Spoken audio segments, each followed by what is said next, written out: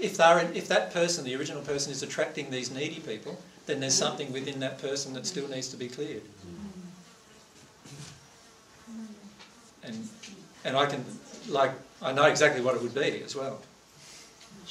Which is? What do you think it might be? If I'm a humble person but I'm attracting all these needy people that I'm always helping all the time, what's going on within me?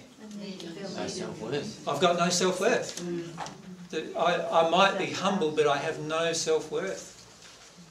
And I need to have self-worth, so I need to deal with the emotions of unworthiness. Yeah?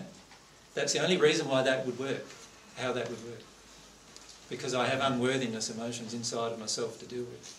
But if you've been sort of successful in what you're doing in your life, but you're happy with the way things I was a multi-millionaire, I was successful. But it doesn't mean that I didn't have huge unworthiness. Like, you can be quite successful in the intellectual way, tuning out of your emotions, but you can not feel. You could still not feel some deep emotions of unworthiness. The truth is, I was attracting those people all the time, and totally blind to it at the time.